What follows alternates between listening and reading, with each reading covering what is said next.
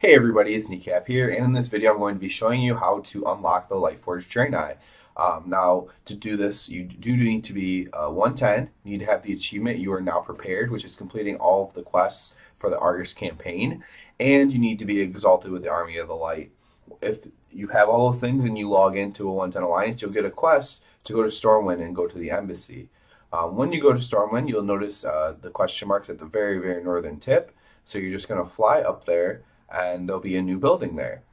So you're just going to enter this new building, and you'll see the king there. So you can talk to the king, and he's going to tell you to choose which one you want to do first, because you only do one at first. So if you want to do Lightforged, which is the video is, you talk to Turlin. You can kind of see what they can do, and I'll kind of show you the different models here of the Lightforged. If you don't have them unlocked, obviously, if you're watching this. So you have Lightforged male, Lightforged female, and you have their abilities. So Light's Judgment, deal mighty holy damage to an area. Light's Reckoning, upon death, you explode, doing holy damage and healing. Reduces holy damage taken and holy resistance. Forge of the Light, it's blacksmithing skill.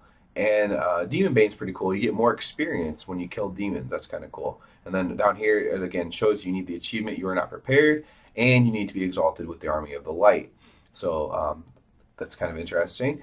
So basically, after you're done with that, you can go ahead and talk to the king again, Anduin, and choose Lightforged Draenei and hit OK.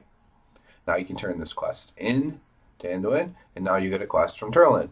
Turlin will tell you to follow him and go aboard the Vindicar with him. So he'll walk outside, and he's going to call forth one of those nice little beacons from the Vindicar. And then you just click on it, and that should take you there. All right, I sped this up because it's a little bit of role playing here. So you talk to it, the general there, or the commander, and you start this little scene here. Basically, these people want to become, Lightforged or whatever. And this guy named Tapartos, he doesn't have a partner. And they're like, you can't go without a partner. You're going to get, the last person who tried that got destroyed. It got ripped to shreds or whatever. So he chooses you because you're just standing there. I happen to be a Draenei, so it kind of made more sense, but no matter what you are, it chooses you. And then you're just going to follow him and go into this little portal. Now you're going to be in this little cave, and you're just going to follow Tapartos through this cave. Now basically you're going to be confronting things in Tapartos' life, and now you're actually going to have to fight stuff. So you'll walk into this first house outside the cave, and you see like a little Tapartos, and everyone's making fun of him. They're calling him stupid. I think they call him fat. Kind of sad, I guess. And so now at this point is where you might have to fight things. Tapartos has a pretty small aggro range. I actually pull a toad over here that I didn't need to pull, but he should only pull maybe 2 things, on maybe 3 things actually, on your way to where you're going. But you will have to start fighting things from this point forward, basically between every little step. You'll walk across this little bridge thing. You see again little kid Tapartos. He's playing with animals. He's like very friendly apparently, but he hates snakes, and you find out why he hates snakes, and it's because a snake comes and scares all his little friends away, and then you have to kill the snake. So this is again pretty easy stuff. I do have a lot of gear, so like let's say you're a horde and you just have a 110 alliance to unlock this or something. It might take you a little bit longer to kill the stuff, but nothing is that hard. Especially if you have cooldowns and defensive abilities. I mean, there should be nothing in this that's going to hurt you.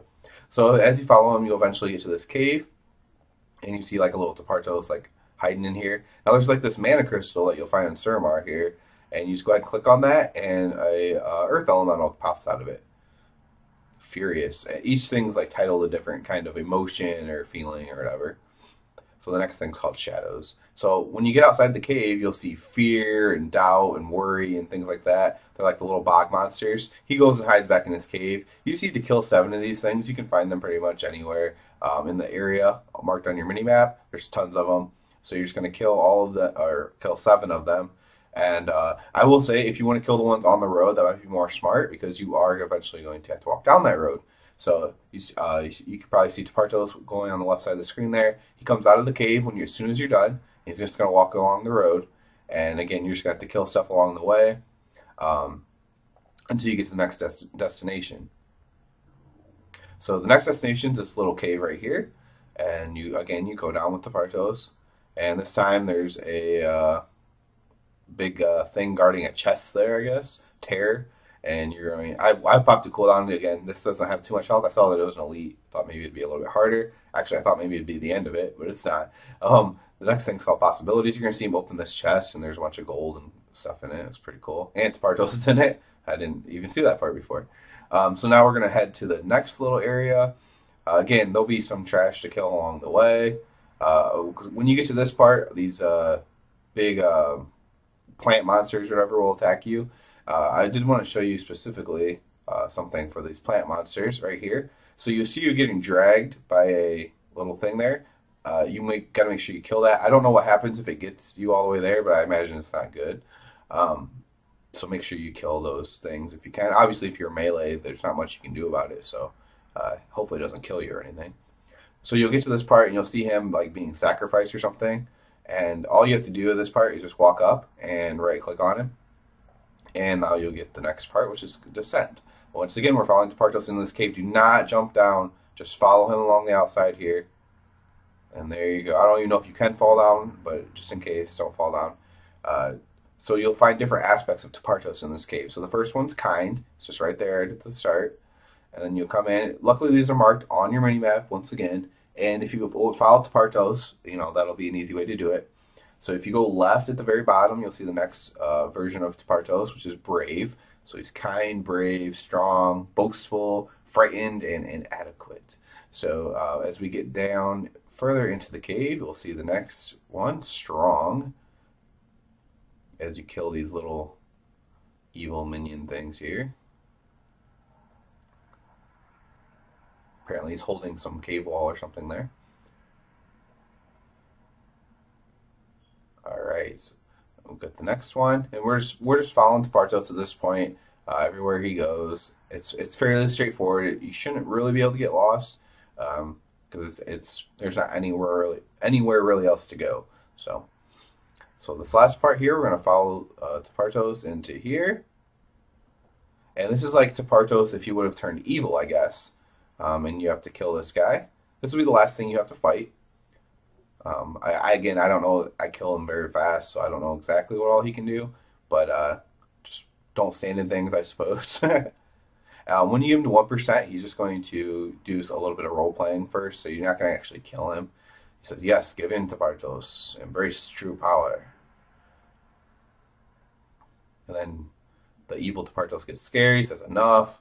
The light has always been with Partos. He will never abandon the light." Then all you have to do is click on this little beacon here. And that'll take you back to the Vindicar with Partos. You talk to the commander, turn that in. Now there's going to be a quest from Turlin. Alright, now you need to go back to King Anduin Rin and you get the mount for that and the unlock. To do this, you need to go, well, you don't need to, but you can go to the portal that would normally take you to Dalaran will take you to Stormwind for this, right where you need to go. As you can see, it's Stormwind.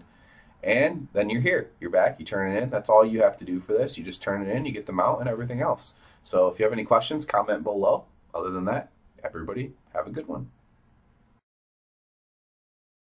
Hey everyone, thanks for watching. Thumbs up and sub as always. Also comment below. Share the videos. Appreciate it so much. You can also check me out at Twitter at WoW Gaming Inc.